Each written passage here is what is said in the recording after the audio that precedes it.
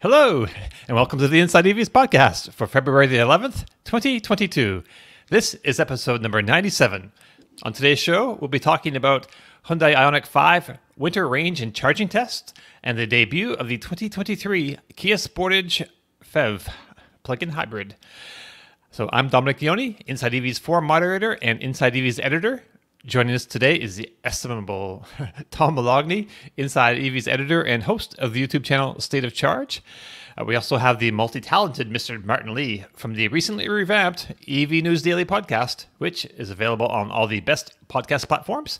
And of course, Kyle Connor joins us from the majestic, practically palatial Hotel Regency out in Chicago, where he's there on behalf of Out of Spec Studios. And he also puts together Cars Gone Wild videos for the Inside EVs YouTube channel. All right. So before we get going, I'd like to ask that you please subscribe to the channel. If you're watching us on YouTube, please hit that thumbs up button and ring that bell icon for notifications. If you're watching us on Twitch, you can also ring that bell icon for notifications. All right. So with that out of the way, welcome everybody. So let's kick it off with our comment of the week, or Katwa for short. So our comment of the week comes from Friday's show when we had Anthony C. chimed in with 25 minutes before Kyle spoke. Who had 25 in the betting pool?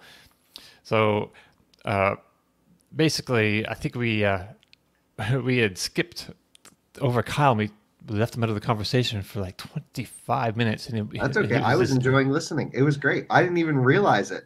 We're hogged the mic, and he was sitting there, patiently, just biding his time.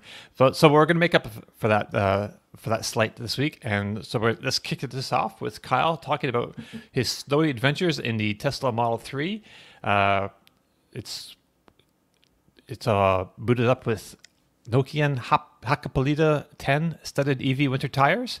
So the Out of Spec Reviews channel has a great video showing how they basically turned his Tesla Model 3 Performance into a snowmobile. It was awesome, and you had snow everywhere. So tell us about it a bit, Kyle. Are these the best snow tires ever? How did we select this story to talk about at the beginning of the show? Because it was awesome, man. It's like, yeah, great. It was Look cool. at this. I had no idea.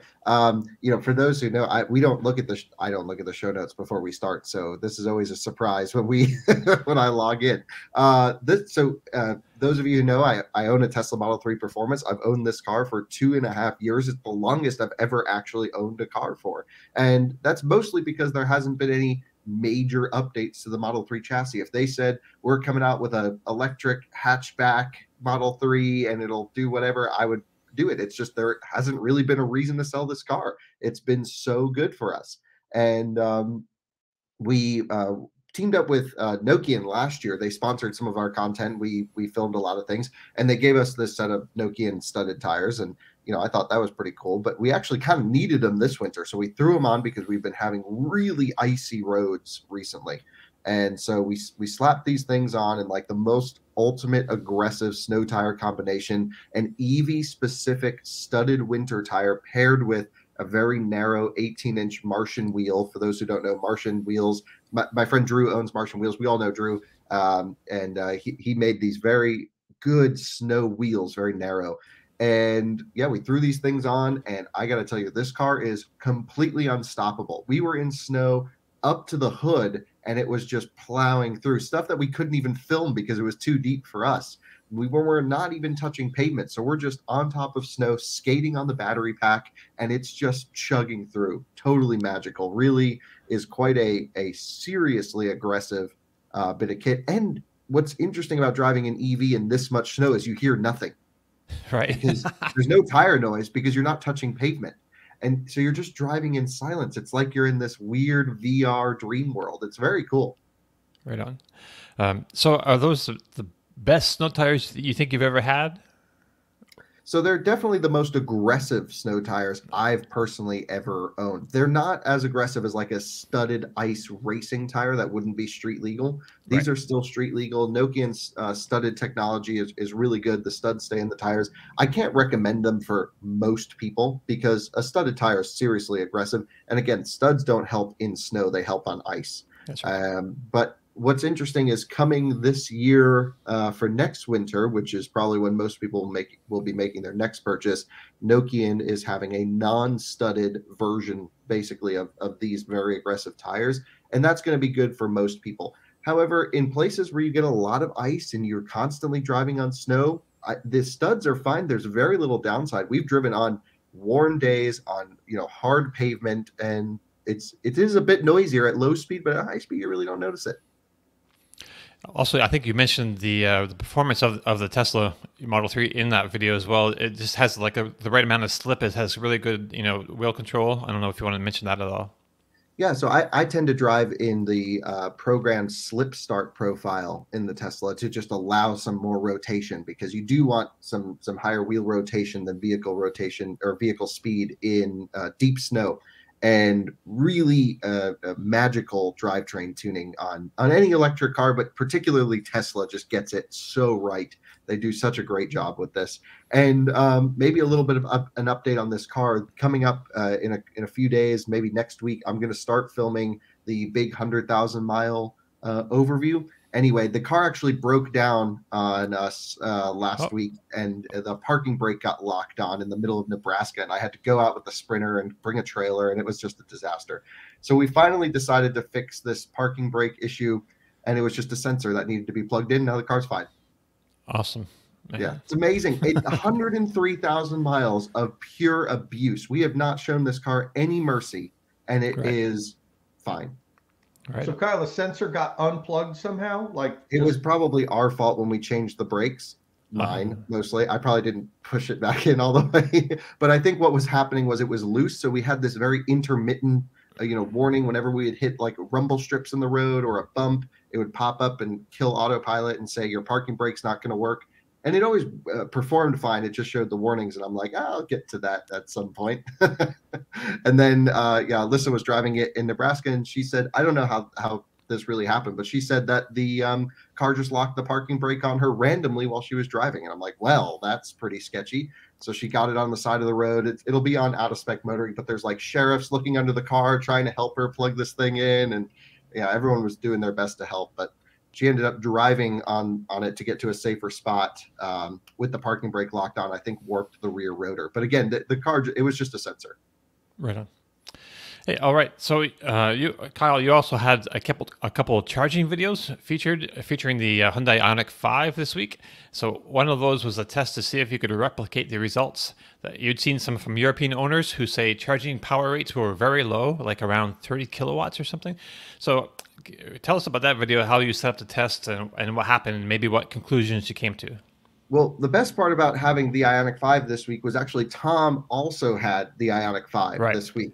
So we were able to do, and I'm sure we'll talk about that this show, we were able to do a ton of comparing and contrasting in sort of real time on the phone of what are you seeing, what are we seeing, and sort of talking about our testing procedures. This particular video was designed to set up sort of a worst case cold soak situation. It wasn't unbelievably cold. It did get down to, I believe, 7 degrees Fahrenheit, which is very cold. But by the time we shot this test, it warmed up pretty quick, and it was still under freezing, but it was in the 20s. And what we did was we left the car outside overnight. My friend Zach left it at his house. We booted it up in winter mode, drove it to a DC fast charger. So winter mode should, in theory, heat up the battery a little bit. The idea was, you live in an urban environment that only has DC fast charging. You leave the car outside overnight. It's time to charge in the morning. What are you going to get by the time you get to the charger? And we got over 60 kilowatts on plug-in, which is very impressive. Now, I do believe we have a different battery pack than the European spec cars. Ours is a 77.4 kilowatt hour. I think theirs is a couple different, but now you guys are getting them. Is that true, Martin? It's one module short. The first cars, it's one module less than the EV6, but we get them for the 2023 model year, which if you order the car now, it's a December delivery, so that's the car you're going to get. So if you make a new, they just had problems ordering the four-wheel drive version, the all-wheel drive version of the IONIQ 5 in the UK as well, but I think you can order that now. I think if you order one now, you get it at the end of the year, maybe slipping into the beginning of next year, and you get the full-size battery pack. And while you're talking, did you guys, I should have mentioned this before we went live, get the press release from Hyundai yesterday, or was that a UK press release about the digital door mirrors and things? Saw that, but not in the US because nothing applied in that press release to our market. Right. So yeah, I did see it, 77.4 kilowatt hour battery pack, digital door mirrors. It says an option, and smart frequency dampers to improve the ride. And what was the other thing? Rear view mirror camera. Digital rear view camera. It's going under because there's no wiper on the back. That's right. They're putting it under the top spoiler. It's still going to get pretty dirty if you ask me.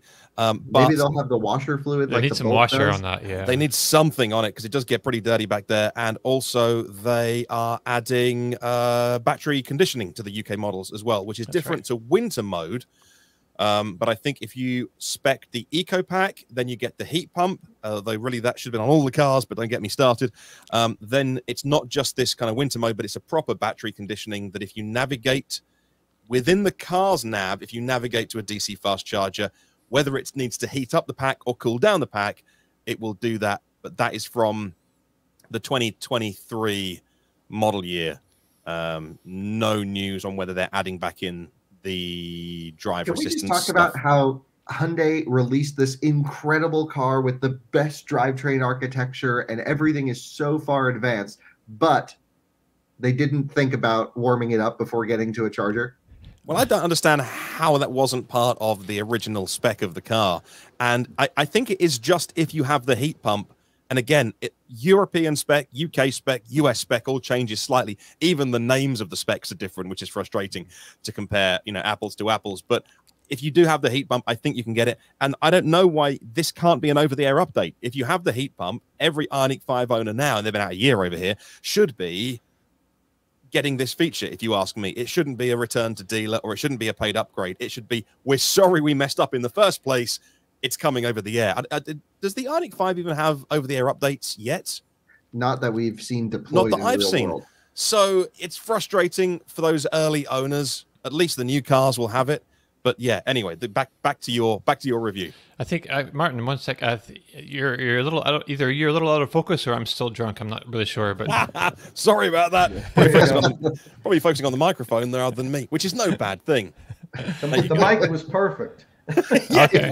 If you want to see this, it's absolutely perfect. But right. And I did some charging on mine. I had, as Kyle mentioned, I had an IONIQ 5 limited for a week. I did the range test. That video is up on Inside EVs. We're going to talk about that a little later. Yeah. But I also charged it a lot. I charged it 2 times. I charged it from 10 to 80%.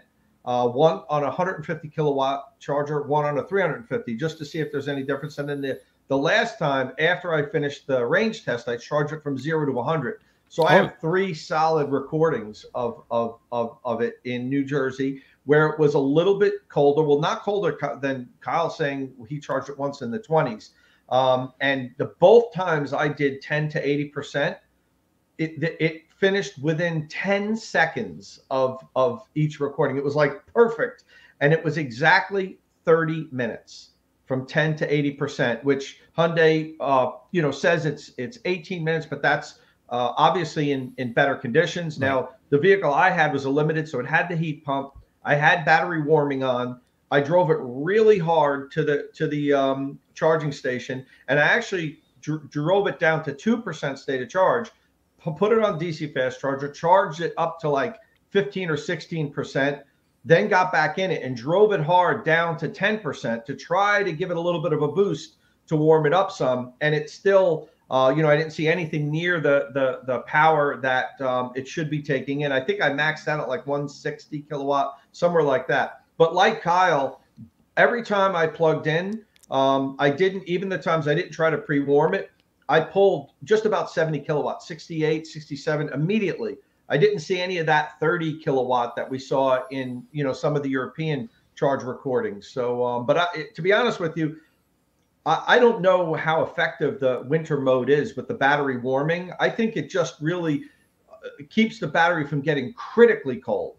I don't think it works nearly as well as, say, the Taycan or the Lucid Air or Tesla vehicles, where it's really preconditioning the battery for DC fast charging, trying to get it up to that optimal temperature so that you can really pull, a lot of power. I don't think currently it's set up to do that. I think it's just set up so that if it's really cold, like the battery won't get like, 0 degrees Celsius, So They need to do some work on that. And Kyle's 100% right that it's surprising they did so many things right, and they really dropped the ball on battery management with temperature wise.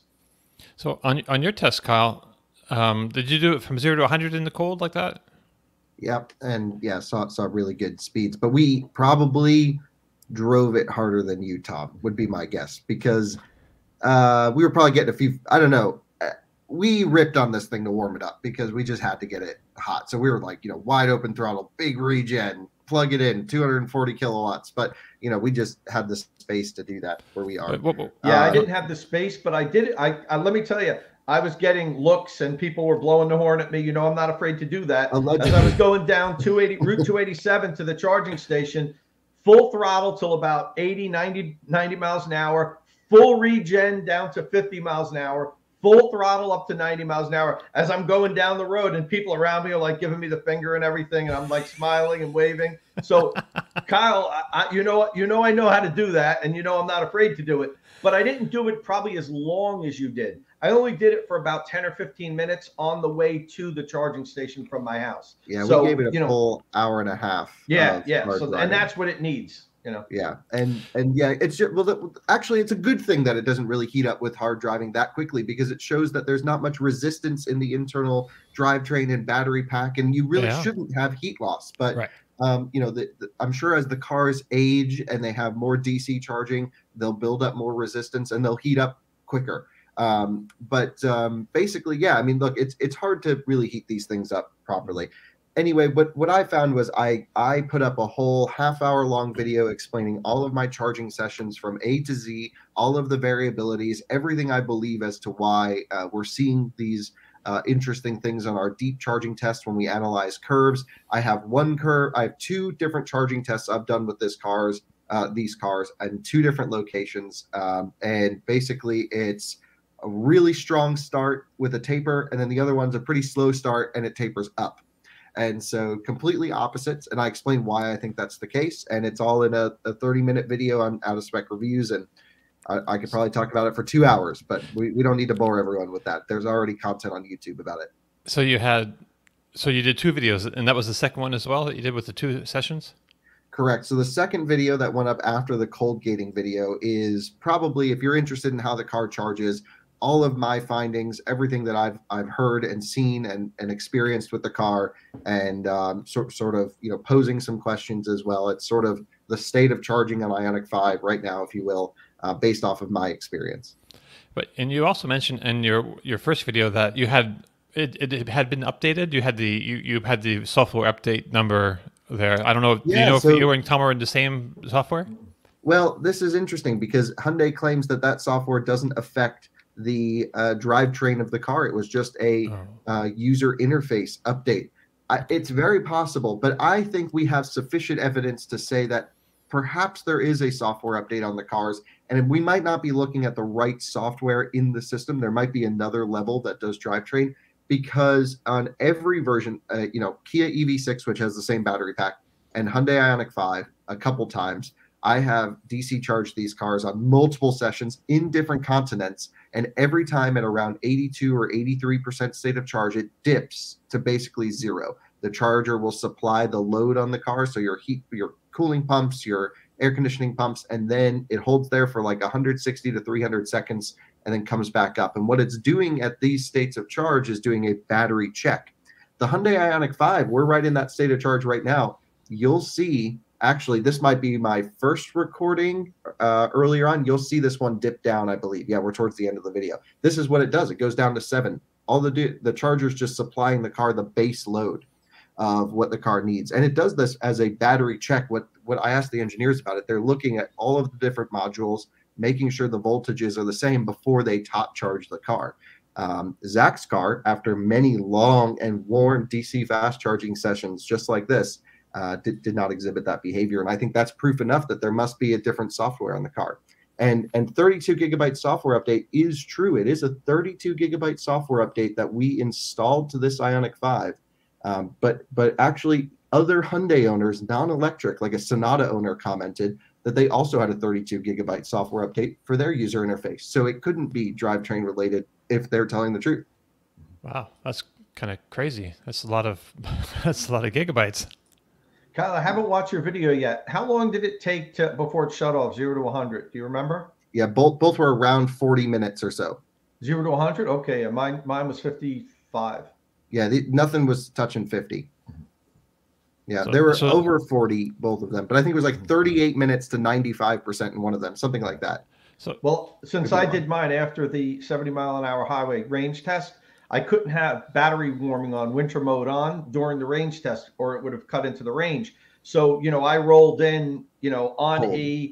driving a constant 70 miles an hour, which doesn't strain the battery at all, and on a cold day. So I wasn't expecting, really to set any records. And Right. It's good that, what I like about it is that Kyle and I have, between the two of us, maybe 6 or 7 recordings now on the Hyundai IONIQ 5, and they're all under different conditions, doing different things. Like I tried to warm the battery up, but I didn't do it for an hour and a half like Kyle did, so, we have different representations of different situations in different temperatures, which the more data, the better.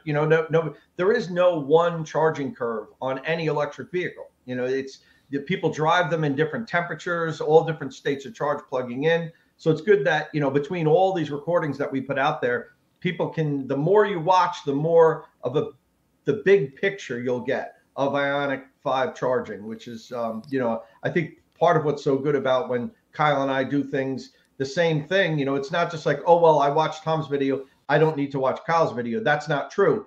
Same with the range Don't test, watch same my with the video, charging. it'll put you to sleep. Watch as many as you can, because you'll always, pick up something different in each one of our recordings. right. When we boil it down to it, if you own an IONIQ 5, plug it into the charger and don't worry about it. But if you're nerds like us, you will worry about it. And Right. this is what I dig into. Hyundai was so confused when I kept asking them all these questions. They're like, did the car charge? I'm like, yes, but it didn't charge the way that I thought. And they were like, what are you talking about? Well, talk about Hyundai being confused. So, and I don't mean to be a beat up Hyundai session. I love the IONIQ 5. I tell you, after the week, honestly, I really want to buy one. And I actually talked to Kyle about this. Like, I want to sell my Model 3 and get one, but we're not into that right now. So when I was doing the Inside EV's 70-mile-an-hour highway range test, one of the things we like to do is talk about the EPA rated range. We like to talk about the highway EPA rated range. The EPA stopped listing city and highway EPA range ratings for some of the vehicles. They just give you the combined. And while we'll use that as a measuring stick, it's not that fair when we do highway range tests. We should talk about highway range ratings. But in any event, the IONIQ 5 has a 19-inch wheel and tire combo and a 20-inch wheel and tire combo, but they're both rated at the same range on the EPA site. And that's goes against what we've all really come to realize with electric cars. Wheel and tire combinations make a big difference. Right. And a lot of times the OEMs will test different, both all their wheel combinations and say, look, like Tesla's famous for that. If you put the 22-inch wheels on, it goes 340 miles. If you have the 19-inch, it goes 400 miles. So, it makes a big difference. But for some reason, the IONIQ 5 has the same range rating with both tire and wheel combinations. So I reached out to Hyundai to find out, did you just, because what Hyundai could do is test the one that's least efficient, and then just say that's the range for all the cars for the That's IONIQ. what Porsche does. Yeah, they can't list the most efficient one, and then say that. So the crazy thing is, that I'm going to have to look up the exact, because I don't know what the answer I got from Hyundai was classic. Like, I don't even understand what they're saying. I'm gonna pull that up in a little bit after we talk a little bit. I'm gonna pull my email. It just came out of. It just hit me right now, but I got the answer yesterday, and I don't even know how to incorporate this into my articles. Wait till I pull the comment. Well, here's the thing. It is very difficult, right? Most journalists, which are what the automakers are equipped to handle, are high level vehicle evaluations. How many USB ports? Does it drive nice? What's the 0 to 60? What's the competition? What's the price? We're getting into, in the combustion side, it's, hey, my 1.6 liter supercharger actually overheats after 17 pulls at 5,400 feet of elevation. And like any automaker will be like, what? We're talking like, hey, my car's normally pulling 300 amps at 27% state of charge, but I'm only seeing 274. They are not equipped to handle this level of detail. And Right. some automakers are. Ford, really good. Porsche, really good, because they know and they're prepared for our level of deep coverage. A lot of these automakers launching cars, I'm actually helping them learn about their vehicles so that they are better prepared to handle questions from journalists that might be digging in more. What it really boils down to is, my whole thing is this. All of our deep level testing, range testing, charging testing doesn't actually really matter, in my opinion, for most people, because the car goes far enough on a charge and it charges fast enough for pretty much anyone, even if it is cold. 67 kilowatts is livable. Just plug it in and walk away. I'm knocking things over. But it really does, when we do our testing, we're on our own. It's very hard to get support from engineers and other people to really help us here. And so we just have to report on what we find and set up the conditions that we think are ideal for the car to perform its best when we do our testing. And look, we're living in the real world. I have to say, IONIQ 5 is awesome, really good car. It's very, basically what it's doing is it's an algorithm that changes its charging curve based off of temperature in real time. It's not like Mustang Mach-E that has these set ledges. It's not like ID4 that has kind of a flat curve. It's not like Big e-tron that can just sit at 150 pretty much nonstop unless it's a frozen ice brick. It just changes, and that's okay for us to live with, and every charging session will be a little bit different. So I found the email. Let me go back to this now. So I sent them a long email explaining the 2 wheel sizes. Some OEMs will certify each size and so forth and so on. I was as I explained it as much as I could because I know that there was going to be a question. So the first answer came back, okay, let me get the best way to explain this to you. I'll get back to you. And now this is, I'm not going to name names, but this is a senior, service and technology manager and public relations. So here's the final answer. Tom, it's a harmonic average based on the anticipated sales volumes of the 2 trim levels. Oh, well, okay. So basically what they did was they took the big wheels and the small wheels, averaged the figures, and said 98% of the cars are going to be SELs. So it's a primarily weighted factor of the smaller wheels, which I've never seen done before. Yeah, that's an interesting approach. And that's exactly, Tom, that's exactly what I answered. Very interesting approach. Thanks for the information. Like, I've never heard anybody, that's how they base that average. So it's, well, it makes sense why there's so many base cars coming to the US then, because it's so, everyone wants, here's the thing, Hyundai approached this launch that Hyundai buyers were going to buy the IONIQ 5. So they did, 80%, I don't know the numbers. The bulk of cars are the mid spec, which I don't think is packaged very well for our market. It's missing glass roof. It should at least have that. ID4 has it in mid spec and it's way cheaper. So that to me is just a miss on their part. Mid spec is the bulk of the cars. Base spec is like the second. And then your top limited trim is the one that they projected no one would want. And I think in the real world, we're seeing the exact opposite. People are settling for lower trim cars because they can't get top trim limiteds. And I think the EV buyer, especially an early adopter of this level of EV technology, is not your traditional Hyundai buyer. And they want all the stuff. They're the nerds. Give us everything. We want the reclining seat. We want the good sound system. Got the good wheels. And I think they messed up in their packaging and ordering levels for the US, in my opinion. Interesting. Hey, Tom, before we move on from the charging part, I just wanted to say that, so your test, you ran that after doing your zero to your 70-mile-an-hour range test, and so it was very, I think, reflective of what most people will see in the real world in the wintertime and at the temperatures that you ran it at. So I just wanted, if you could just give us a really quick breakdown of the temperature and then the time is 0 to 100, but really the time from 20 to 80 is really the key thing, just to reiterate that. Yeah, so the temperature when I started the range test was about 20 degrees Fahrenheit. When I finished it, it had gotten up to, I think, 37, 38 degrees Fahrenheit, which is, a little above zero, a couple degrees Celsius, I guess. So that's when I plugged in. And, I plugged in, it was in the mid to high 30s, and it pretty much stayed in that temperature for the whole charging session. and it actually charged a little bit quick. I was really focusing on 10 to 80, Dom, not 20 to 80. Oh, okay. And as I mentioned earlier, the 2 times earlier, I just did a 10 to 80, not 0 to 100. It took exactly 30 minutes, both times on a 150 kilowatt and a 350 kilowatt station. Now, this was on a 350 kilowatt station plugged in at 0. And it took 33 minutes to get to 80%. But if you, and I think it was 6 minutes, it was 6 minutes to get to 10%. So if you subtracted the time it took to 10, the 10 to 80 was 27 minutes, 3 minutes quicker than when I just did the 10 to the 10 to 80s.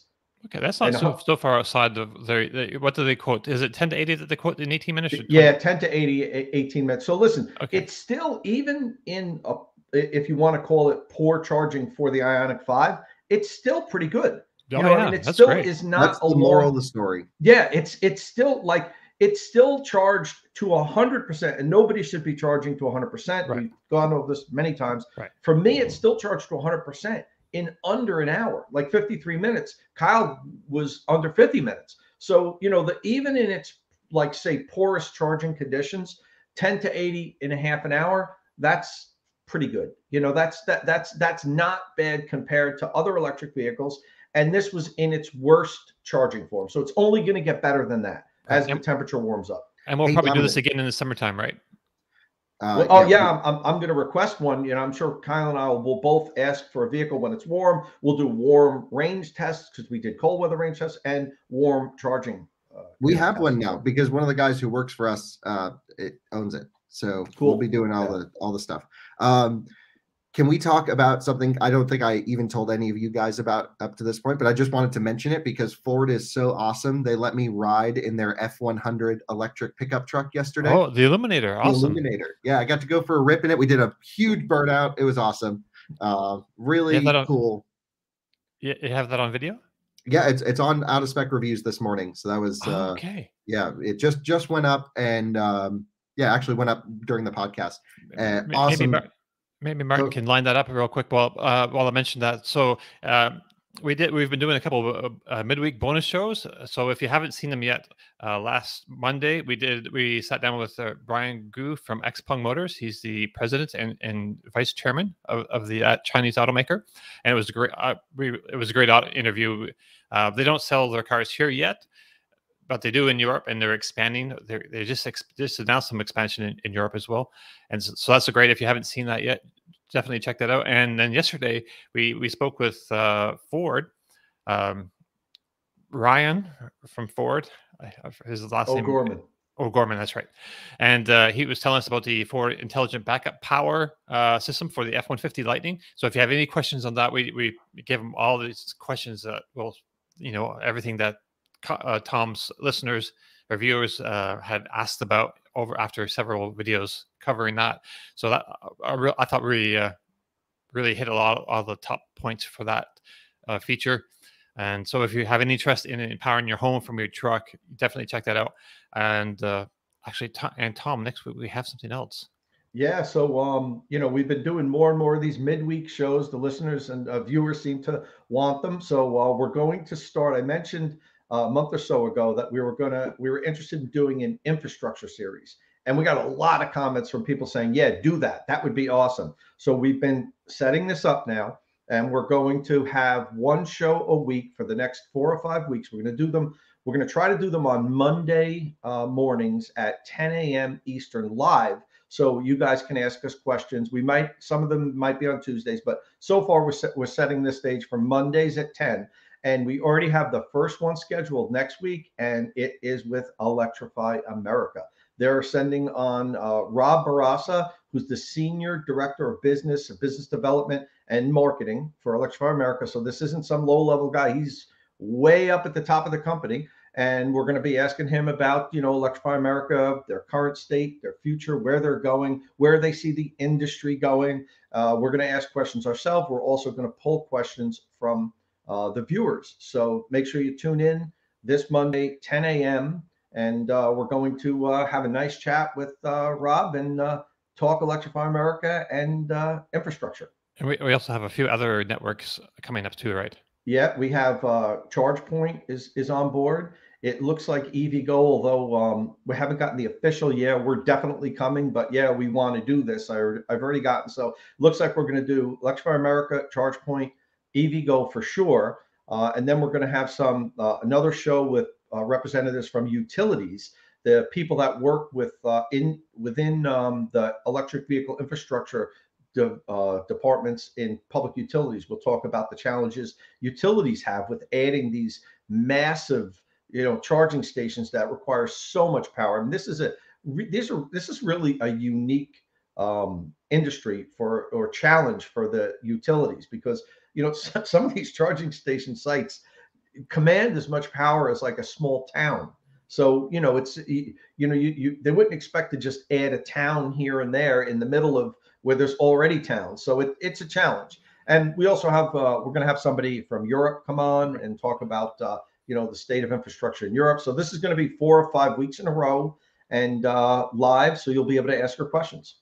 Right on. All right, so let's Martin, do you have that Illuminator video back up?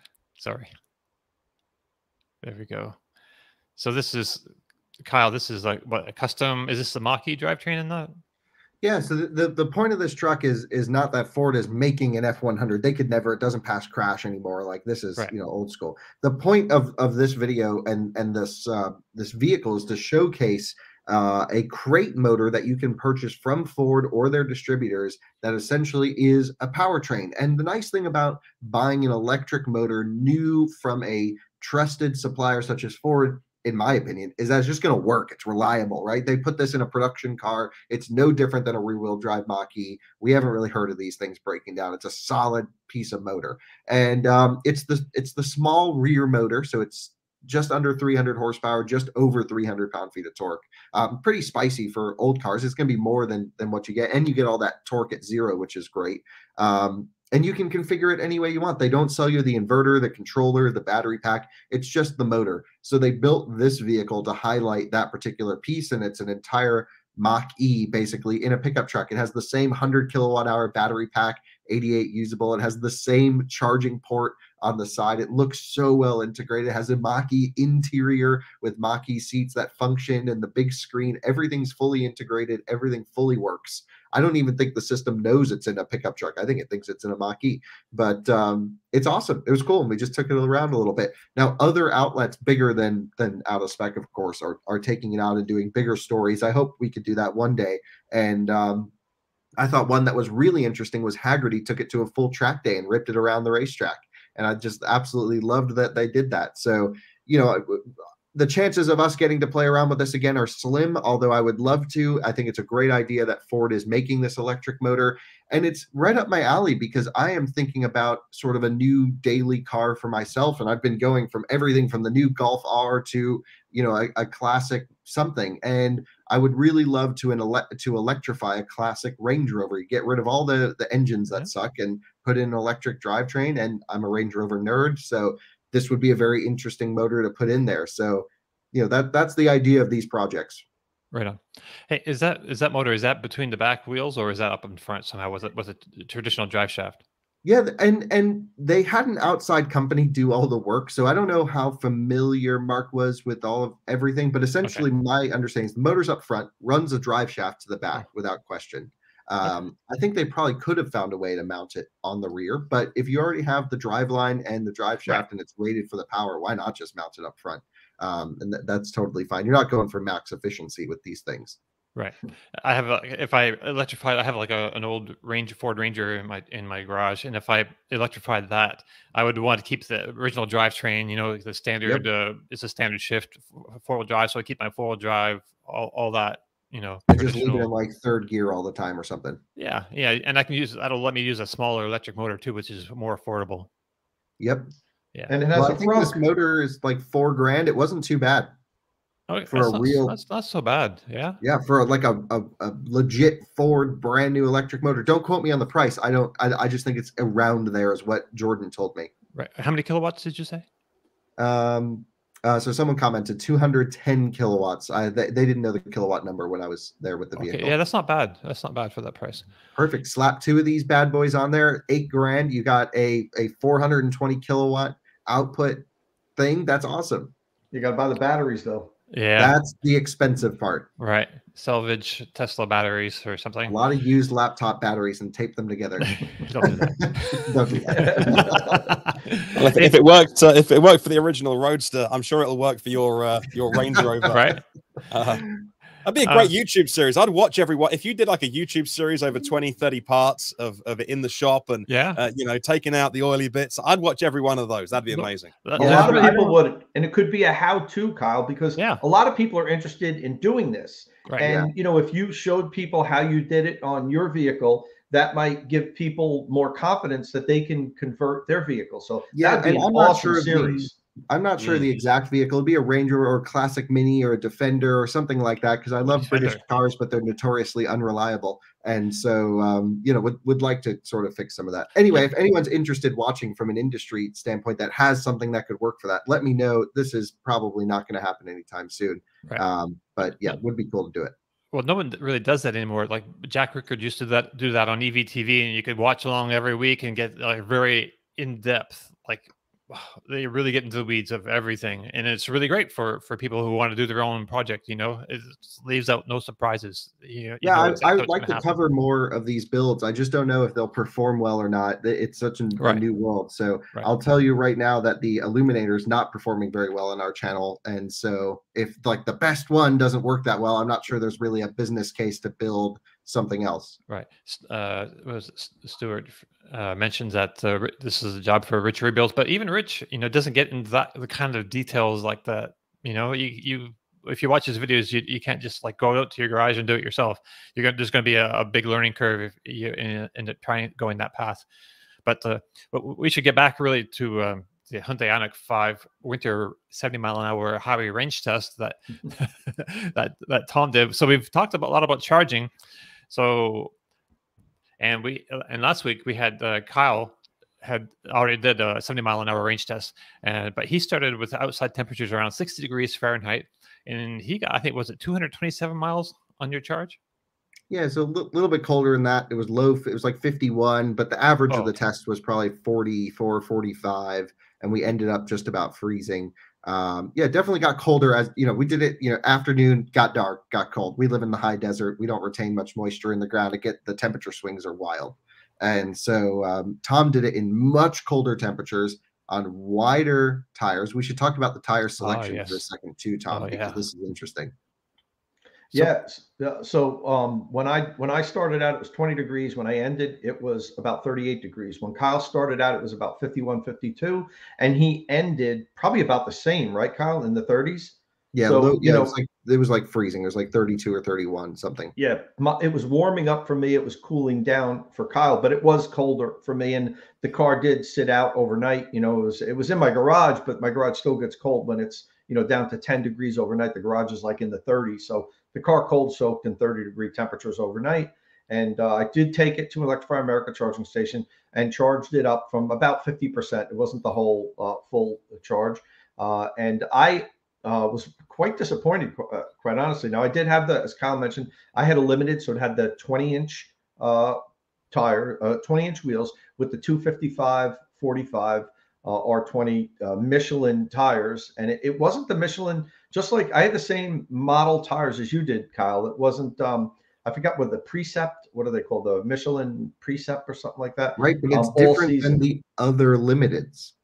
What's that? Yeah, that's what you said, that you had driven a limited and it had the Michelin EV specific tires. When I asked Hyundai about it, they were unaware that there was not an EV specific tire, this one individual that you had on your car. They didn't know the car was on that tire, basically.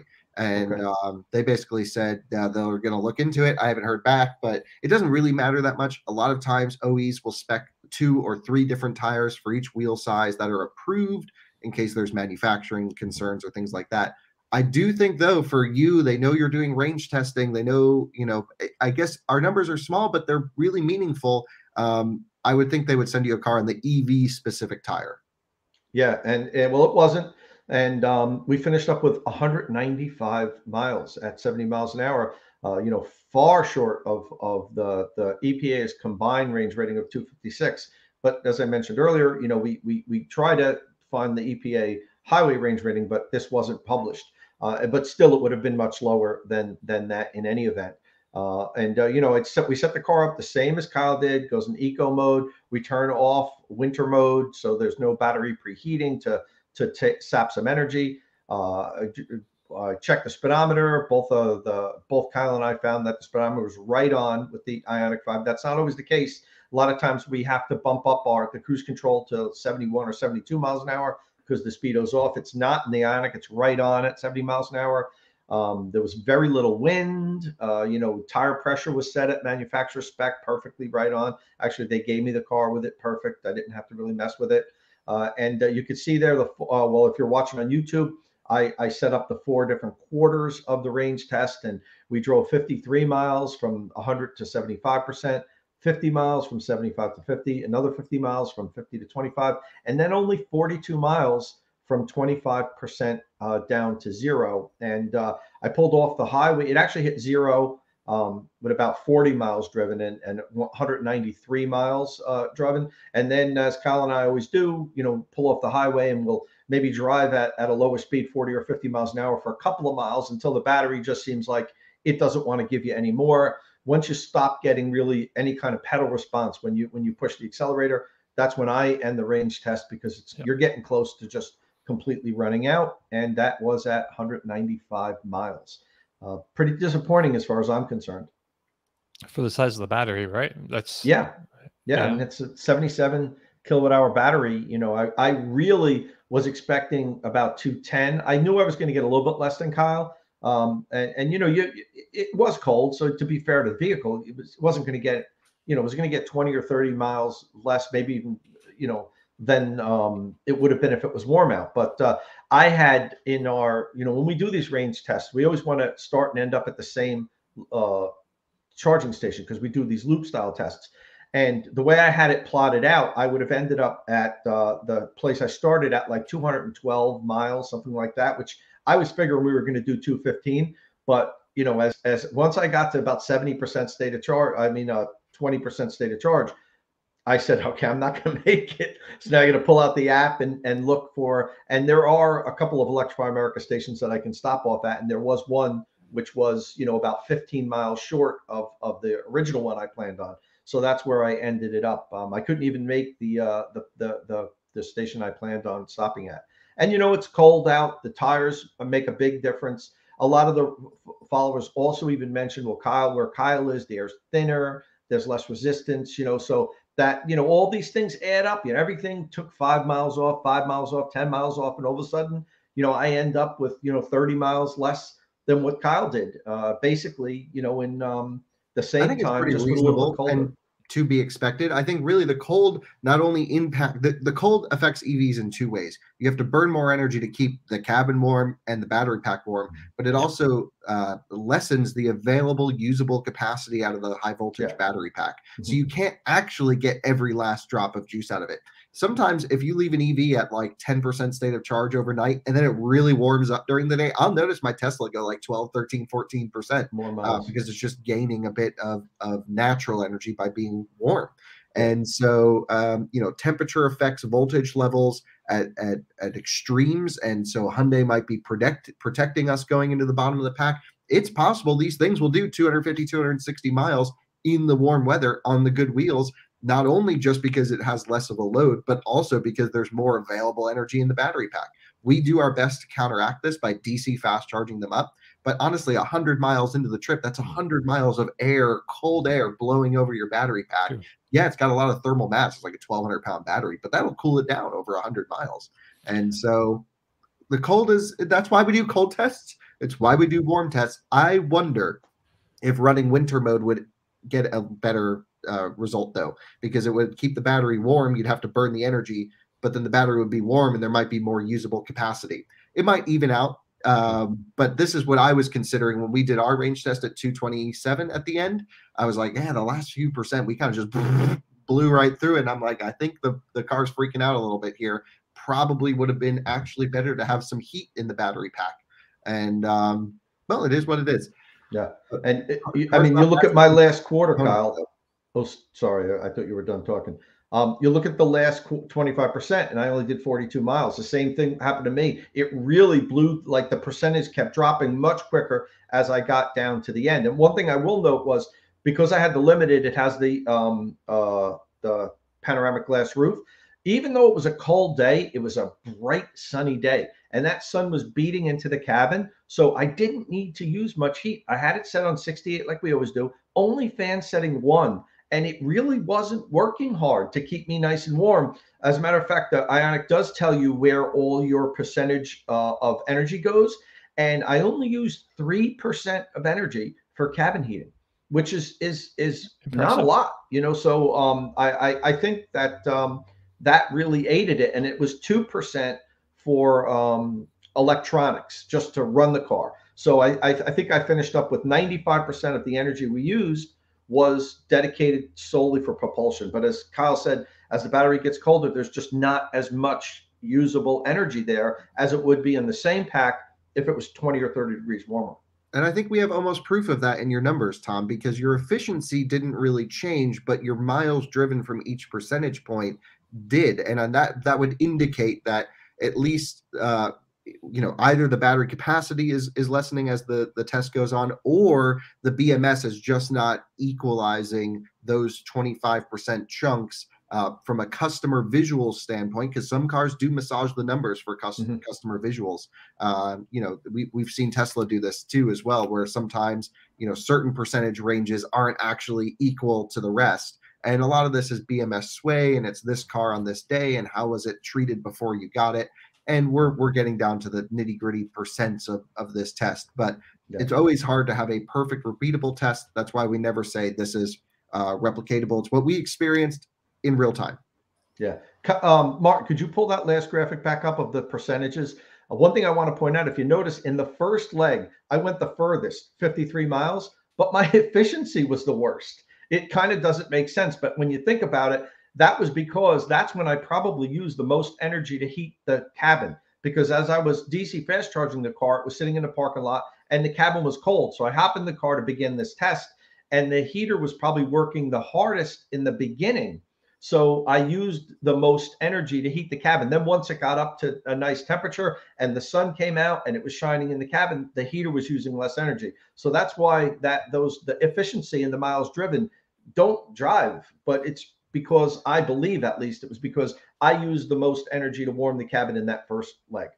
Anyway, everyone's always curious, okay, how's the IONIQ 5 versus X in this scenario? And we are going to answer that question for you in a couple weeks. We're going to run IONIQ 5 next to EV6, next to Mach-E, next to ID4 in a range test all at the same time, and we'll let you know. And I have one last thing that I know we need to move on, Dom, but talking about comparison videos, I have a friend who has a 2017 Chevy Bolt with, I think, like 70 or 80,000 miles, and he's getting the battery upgrade. Or replacement, not upgrade. Right. GM. So what I've been toying with, and what do you guys think about this? If I do this, I was thinking about doing a range test right before it goes in, and then he gets the new battery, and then we do it like two or 3 days later, so the temperature's kind of the same, and doing a range test with that and seeing what the difference is. I'm on the fence if you think that'd be something that the followers would like to see. Well, that's something I'd like to see. Yeah, it's cool, but it's not going to help someone's buying. I know. Decision. That's how I'm kind of like, I'm kind of curious because I'm looking at, I'm looking at the Bolt if the price dropped down far enough, because there might be some hesitancy to buy them because they have had issues or whatever. So I'm thinking this, and with the new batteries, I have a fair amount of confidence in them. But I've seen some people report when they get the battery replacements that they're showing like they have all this extra range, like way more than they've ever had before. But I think when they start driving, it goes back closer to normal. But I think it would be interesting to see. But I guess hey, Tom, leave your comments and let us know what you think. Here's how you do it. If you're going to be skipping a Hummer EV like range test, don't skip it for that. But if you got nothing else going on, let's see it. Yeah, I'm leaning towards maybe doing it. It's just two days kind of back to back in a 2017 Bolt, driving them for 4 hours, No lane center. That's pretty refreshable. One thing I want to put. Gary asked us, are we going to be range testing the smaller battery pack IONIQ 5? So one of the things about that, Gary, is the manufacturers, as far as the press cars, They never give us the small battery versions of the cars. They're not. They just don't put them in their press pools. So for us to do that, we need to get one from an owner. So hey, if an owner offers Kyle or me their vehicle with the smaller battery pack to do a range test and lets us charge it to 100%, drive it all the way down to 0, then we'd be happy to do it. But we'd need somebody to volunteer us that car. We're not going to get it from Hyundai. And that's only available, the 58 kilowatt hour battery, that's only available in the lowest trim. The base model. So sure, we'll do it. Pretty good about putting base Mach-E's in the fleet. I don't know. Maybe Hyundai will put one in there. Yeah. I don't think any have been imported to the U.S. yet, though. I don't think there are any here. Before we move on, Tom, did we do a winter Tesla Model Y range test? Because I'd be curious to see how that compared to the Hyundai, because they got similar size batteries, very close, right? I haven't, and I do have one that I could do. I have a friend that's been offering me his Model Y 2021 to do range test. So maybe I'll do that before it gets warm here. I mean, that's one of the most popular electric vehicles in the world now, so it makes a good benchmark, I think. Yeah, I did a warm weather one when they first came out. Right. I think I had 278 or something like that. Right, so 270. Yeah. And I know Kyle's 270s. Yeah, done them also. Yeah. All right. So let's move on from Hyundai to another Hyundai, the 2023 Kia Sportage plug-in electric vehicle. I played around with it yesterday. Oh, really? Oh, awesome. I'm at the Chicago Auto Show. Everything's here. So Kyle's at the Chicago Auto Show, and if you want to see what that looks like, he has a video up yesterday morning of him taking you through a whole tour of the show floor, and it's really long. It's not all electric. There's still plenty of internal combustion out there, but there's some electric stuff out there. You got to see the Ford Transit. Less than 10% electric. Right? Yeah, I was kind of surprised. Yeah, it's probably honestly 3% electric if you add up the cars, or less. Right. But Chicago's I'm a combustion enthusiast, so I'm happy there. That's why I'm not recommending you all watch this video. But we do geek out about some EVs. There's a Silverado EV I got to see for the first time. All right. Yeah, true. You're making a video of that? We're going to shoot it literally right after this. Okay, because we want to see how that folds down in the back. I got to play around with it. It's awesome. It is so freaking cool. The Silverado EV was not on my radar at all. And then they pull this thing in RST trim on 24-inch wheels. Huge wheels. They're like the size of a small planet. And it's like, whoa. And it looks so much better than Hummer EV. And it's got way more cool stuff inside, I think. And it was blue. I think they just had it presented properly. But it wasn't right up front in the GM booth. If they have their new Z06 right up front, then you got to walk past the Equinoxes, past the Tahoes, past the Chevy Trax. You go past their charging station, which is your phone charging station, not a real charging station. And then you get to the Silverado EV all the way in the back. Right. Well, Chicago's a weird show because it's not necessarily the cutting edge. It used to be more of the the trucks and industrial kind of things. But it's kind of changed a bit now. But it's not like at LA where they put all their future the best. Honestly, kind of CES is the best auto show of the year now, which is a tech show because there's most EVs. Anyway, Silverado EV is the jam. I'm so into it. I see why people are into it. We got to play around with F-150 Lightning and Silverado EV. Oh, nice. And, of course, IONIQ, EV6 were here, Mach-E's, everything was blast. Really good time. All right.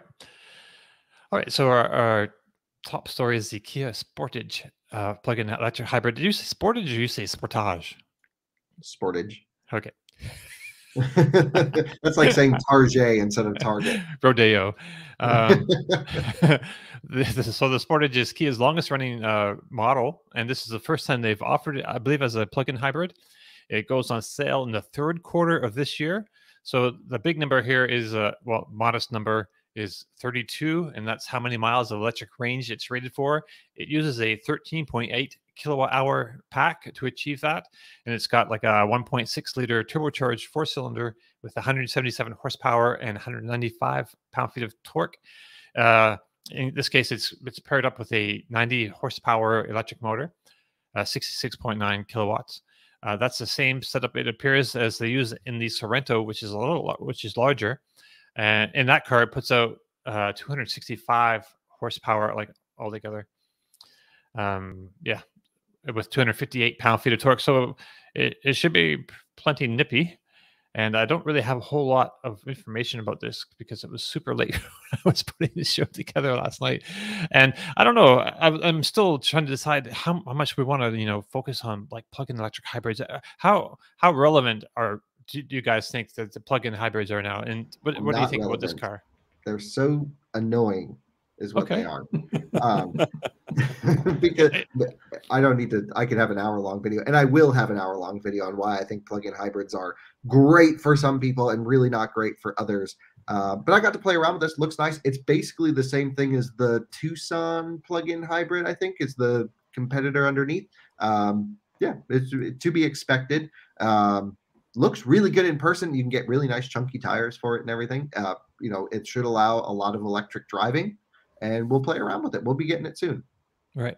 So yeah, Dom, let me chime in real quick. I agree with Kyle as far as I'm not an enthusiast for plug-in hybrids, but yeah, we do need to cover them because a lot of people are, and a lot of people will not go full EV yet. Right. So we need to talk about the benefits and the disadvantages of plug-in hybrids. So Right. I'm actually getting the Sorento plug-in hybrid in a couple of weeks for a week loan, and I'm going to do some videos on that.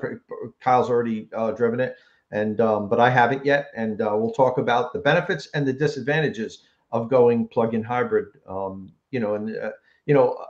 really try to steer people away from them, to be honest with you. But the fact of the matter is, a lot of people just are not ready and will not buy a fully electric car yet. And these are EVs with training wheels, and they get people used to plugging in, and it gets people comfortable with plugging in. So I'm all for the manufacturers continuing to make them until they have a complete portfolio of affordable fully electric vehicles. We should debate this someday because I think it gives you the worst impression of an EV. Okay, because it's kind of interesting. The original. And if we do that, we need to bring. Sorry, Dom. We need to bring on plug-in hybrid owners and see how they feel about the vehicle. Do they say, like this is terrible, I'll never get an EV now after owning this POS? Or do they say, I love plugging in. Most of my driving's on electric. So I hate them because I know both on either side.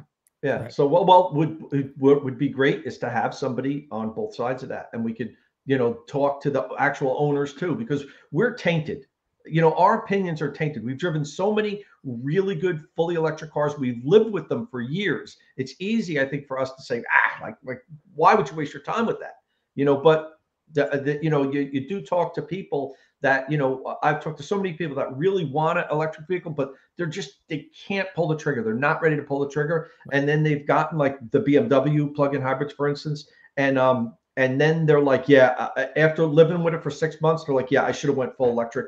This is great. And for that purpose, I think they shouldn't go extinct just yet. But I just had the new Ford Escape plug-in hybrid. As far as plug-in hybrids go, it was great. But then it's great on one hand. It did 39 miles in the city, by the way, on one charge. That's awesome. That's RAV4 Prime numbers almost right there.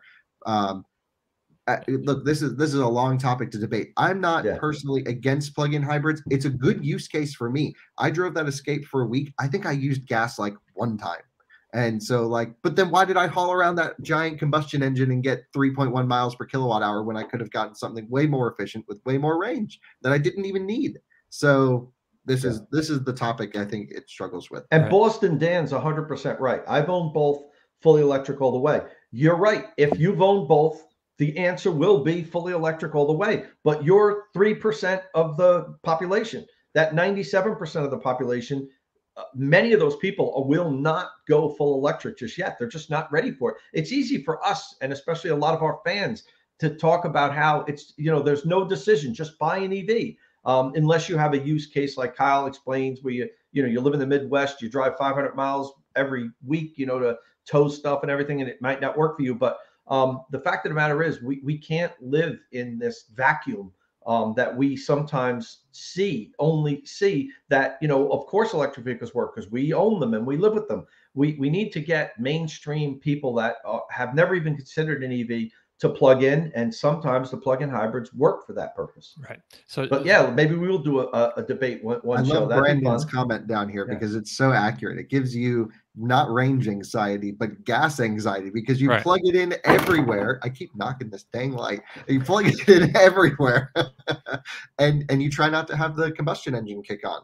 Yeah. Right. Hey, so that points that it is still a good option for some people. Jacob Marley mentioned earlier that 32 miles of battery-only operation allows 98% of his driving to be EV, but it also allows him to visit his family in West Virginia, where there isn't a whole lot of fast charging unless you have a Tesla. I think there's a fair amount of Tesla chargers there now, but yeah, right, there's still some infrastructure that needs to be put into West Virginia. Yeah, and it's also interesting that the OG of plug-in electric vehicles, GM, doesn't make one anymore. They've left that behind. They're all electric now, and it's just like the other brands like Kia, and we also saw the 2023 Alfa Romeo Tonale plug-in hybrid, debut this week, and that's an interesting. That's going to be coming to the US in about a year from now, and it's got a. You could get it with a regular, like a 1.3 liter multi-air turbocharged 4-cylinder gas engine. That's the plug-in hybrid motor, actually. Sorry. So just the combustion version is a 2-liter turbo 4, and it's like 256 horsepower, and they're all-wheel drive. The plug-in electric hybrid version of that has the 1.3 liter multi-air turbocharged 4-cylinder with a high voltage belt starter generator, which I'm not sure what that does, a 6-speed automatic transmission, and a 90 kilowatt or 121 horsepower electric motor on the rear axle, and that makes 272 horsepower. So the spicy one might be the plug-in hybrid, actually, in that case. I don't know. Such an uninspiring design, if you ask me. I think it looks great. Really, I like the front end, but that is it. The rest of it, cut off that front end and tell me what vehicle that is. What is it? A Ford Escape or something? Like to me, that is just they got lazy, or they just decided to make aero the primary focus, and to me, that's not. Alphas are supposed to really have distinctive styling, and I think that is just cookie cutter blah. They have a very sporty heritage for sure, right? Italian. I think it looks great. I just am very disappointed with the drivetrain options. This should have the Maserati MC20's twin turbocharged V6 inside, to give it a real spicy thing. But we're an EV podcast, so I mean, if that's an option, they're going to have a gas option and a plug-in electric hybrid option. I'm not sure why their gas option their gas option just doesn't. This is like the size of a BMW X1. I understand, right? Yeah, and their 2 liters so crunchy and not great. It makes a lot of torque, but it hates to rev. It's not an inspiring engine. It shouldn't be installed inside of an Alfa, in my opinion. And there's so many better engines they can pull from their parts bin to put in this thing.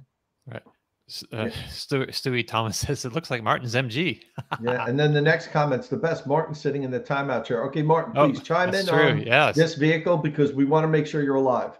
I've been enjoying putting the pictures up and the captions, and I'm not saying you're not working. It's just we haven't heard you.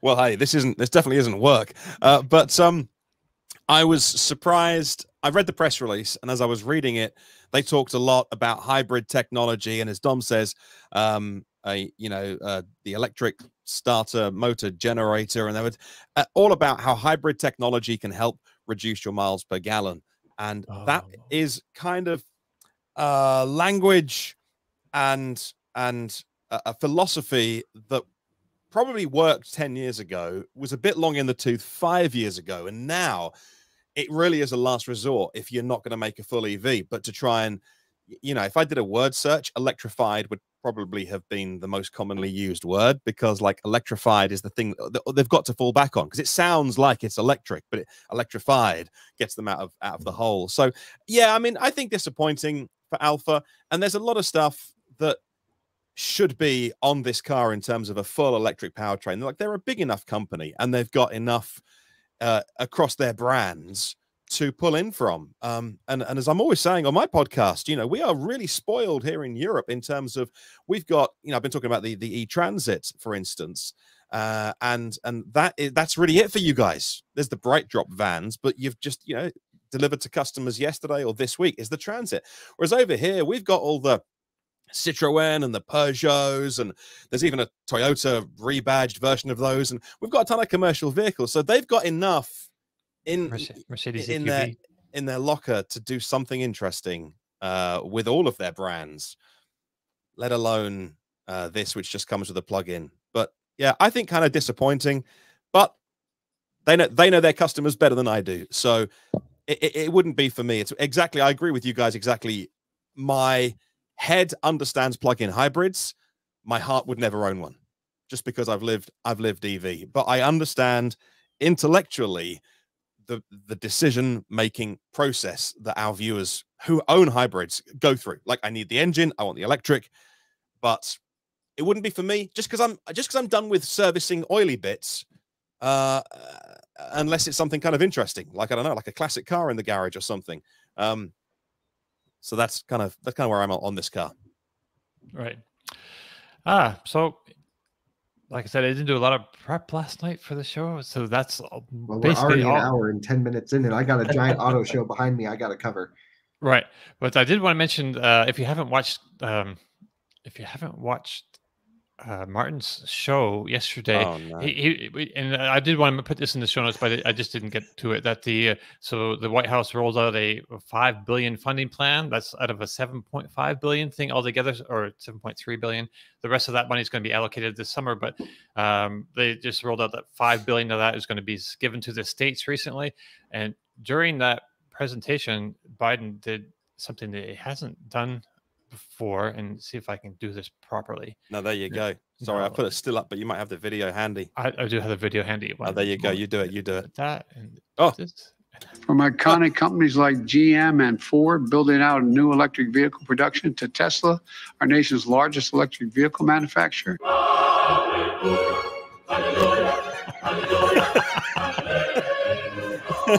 He did it! Oh, wow. It's all over. Podcast 1300. Whoa, hey, get rid of it. He did it. Like, that's it. Fantastic. We sing from the heavens. Biden said the T word. Can we all now please move on? Although one of our mutual friends, Pete Bremy, did email me to say, no, I'm really serious about this, because I want our president to recognize the #1 EV maker. Because I've kind of not belittled it, but just said, look, come on, it's ridiculous. Elon Musk doing silly tweets, doesn't build bridges. As an observer of American politics, I was always told your president is always he's one of those guys that reaches across the aisle and builds bridges. Like, the fact that he wouldn't say Tesla for union reasons or what personal reasons. Like, I don't like what Elon Musk tweets half the time. Some of the things that he's tweeted over the years about certain people and the cave issue. Like, I don't find that his humor, but if you're a politician, you got to get past all that. Like, yeah, I appreciate what he does as a businessman and the businesses he builds. I don't particularly like some of the stuff he tweets, but you can't just not mention Tesla out of those personal reasons. If Biden felt the same as I do, but particularly not because he's meant to be building bridges. And yeah, their politics are entirely different. Like, do you remember when Elon Musk was an advisor to Donald Trump? That lasted like 3 seconds, but I do get the feeling that Musk's politics are probably very different to Biden's, but you can't not mention Tesla for that reason, or because it's not unionized or whatever. So not when it's done so much, for the electrification of transport, which is like their goal to reduce carbon. And, that's Tesla's really set the tone and the pace, and their goal is to make money, Dominic. It's not to do anything like that. It is to sell cars. So for whatever reason, you haven't got to be his best friend, and you certainly haven't got to endorse the company. Like, he's endorsing Ford and he's endorsing General Motors and he's having a big love-in with Mary Barrett, etc. And I get all the reasons why with unionized labor.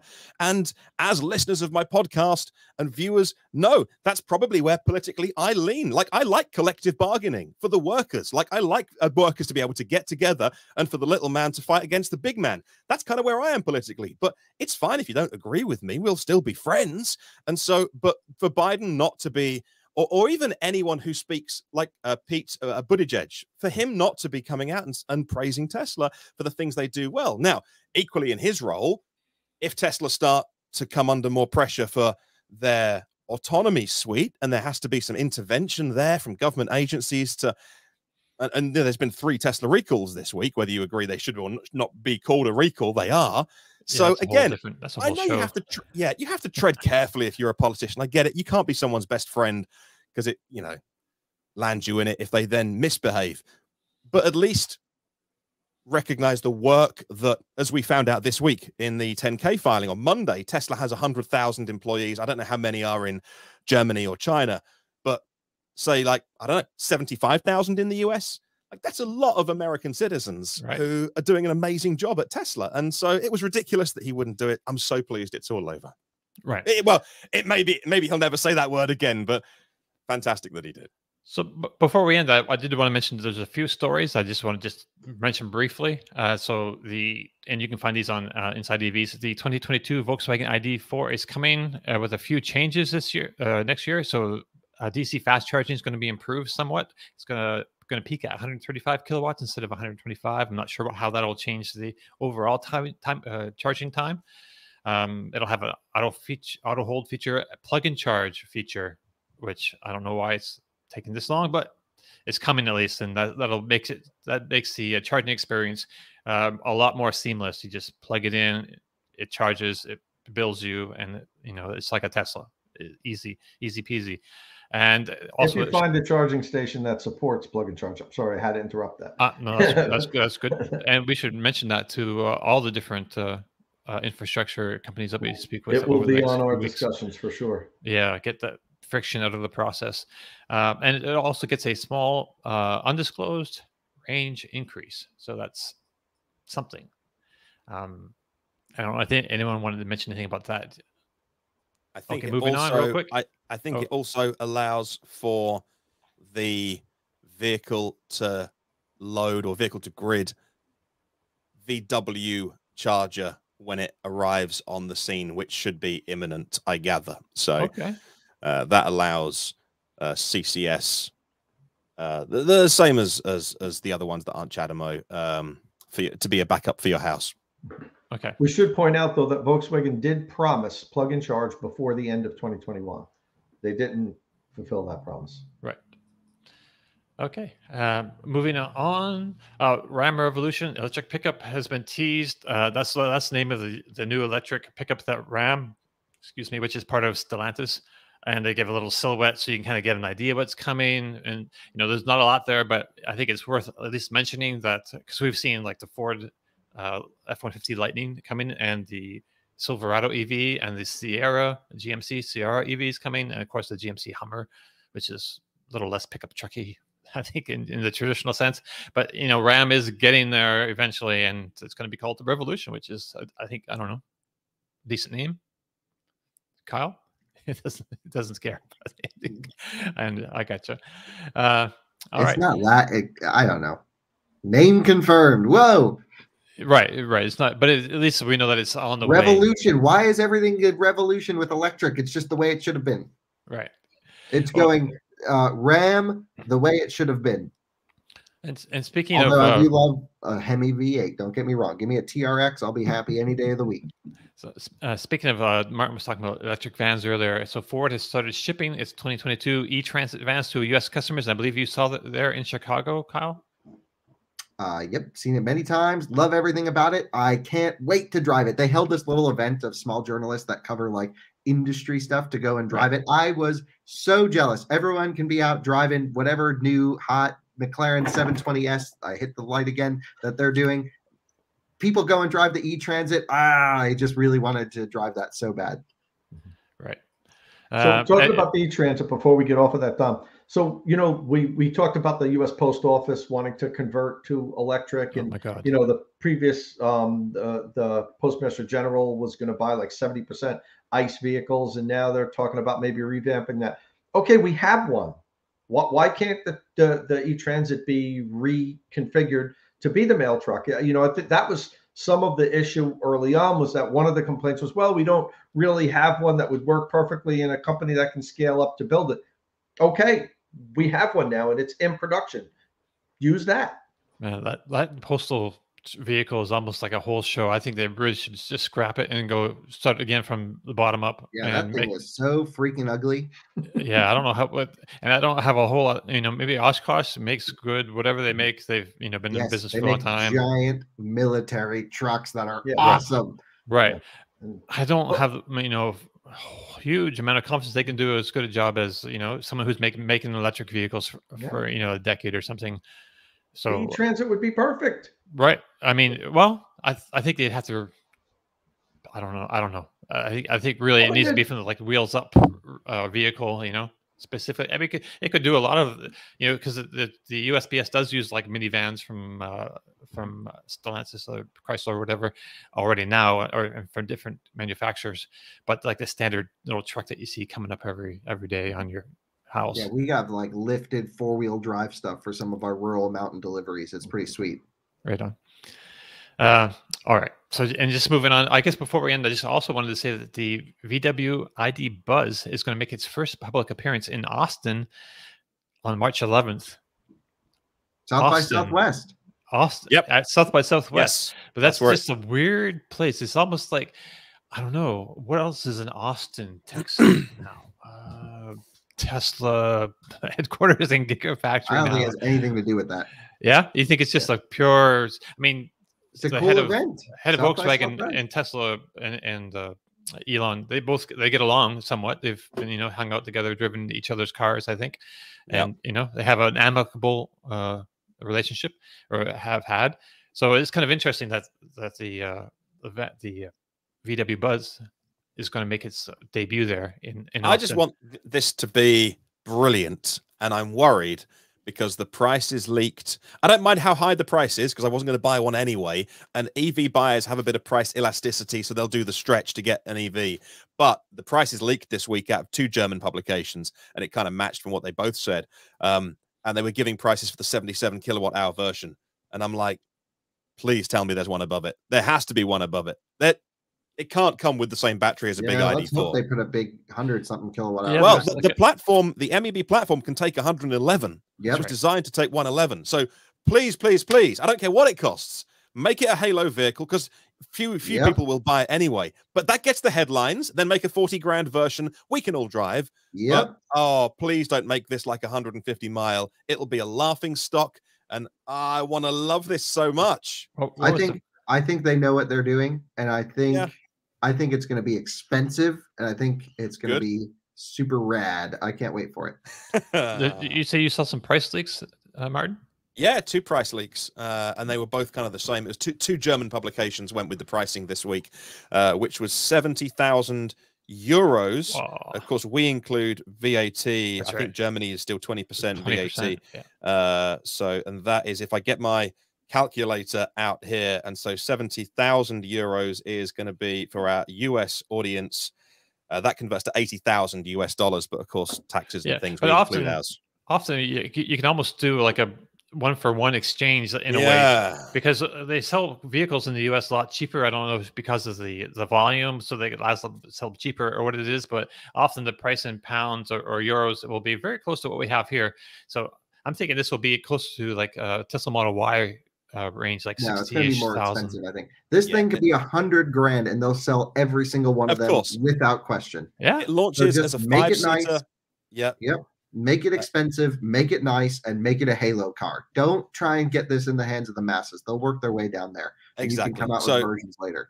Right. Starts with a 5-seater version, then comes later this year with a 3-seat, 7-seater. And I really hope that Marvin has inside information. Firstly, he spelled my name correctly, so I love Marvin already. We can be best friends. What a guy. I hope he has information that I don't. Because so maybe it's cheaper than that. Let's hope it's cheap. I mean, the articles also said base price 40, starting at 40 for like the kind of commercially no frills fabric seats version. But hey, I don't care about that. I don't care about that. I want there to be. It's time to stop. I think we've all got giddy. Yes. All right. So that brings us to the end of our show. If you have any questions or comments, you can leave them on the Inside EVs forum podcast thread or on our YouTube or Twitch comment sections. If you like the show, please give us a thumbs up. That helps us out a lot if you're watching us on YouTube. Don't forget, you can find and follow our panelists on Twitter. You can follow Tom Mologney at Tomolog. That's with 2 M's. Martin Lee is at EV News Daily. watch the show every day. Kyle Connor is at It's Kyle Connor. And I'm at Dominic_Y. Click subscribe and tap that bell icon for notifications. And we'll see you all again next week or maybe even sooner. Okay. Ciao.